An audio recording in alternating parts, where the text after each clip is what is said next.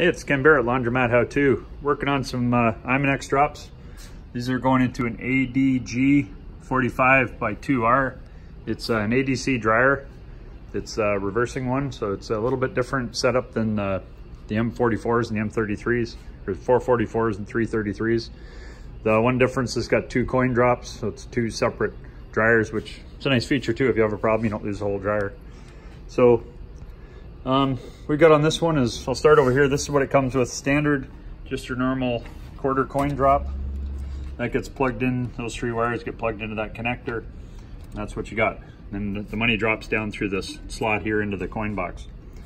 So to change these over, you just shut the power off, take these 4 nuts off. Oh, you're pointing at the right spot, shouldn't you? Take these 4 nuts off. I never know whether to look at the phone or look at my fingers, but take the 4 nuts off, unplug this connector, and that one comes right out. The Imonex, it bolts right into place. Looks very similar, it's just got a bigger slot to it. Take the dollar coins and the tokens. So that bolts in there. The difference here is you'll put in the connector, the coin 1 connector, and then coin 2 just has a simple red wire to it. It goes in the other connector that's already there. And I found there's always something you gotta mess with or tweak just a little bit. And what it is with these ones is the slot back here. You just gotta open it up just a hair. Let me wander around this fancy new laundromat and grab my adjusting tool.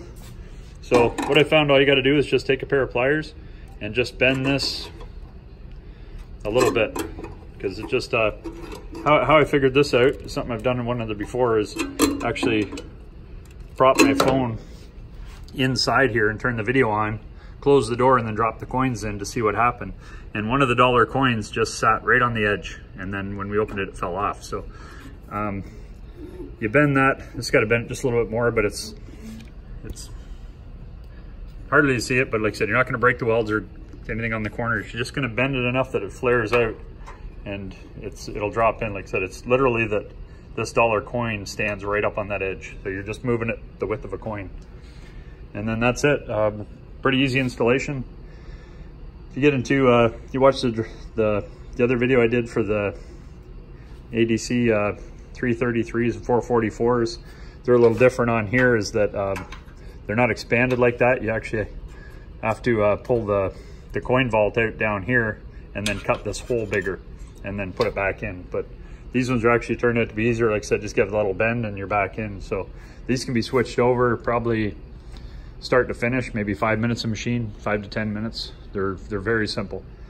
If you got any comments or questions, let me know at Ken at Laundromat How To.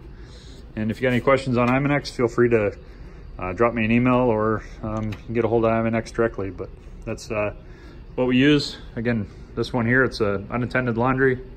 Lets us use the dollar value tokens to use for prizes for draws and donate to charities and use for promotions and stuff.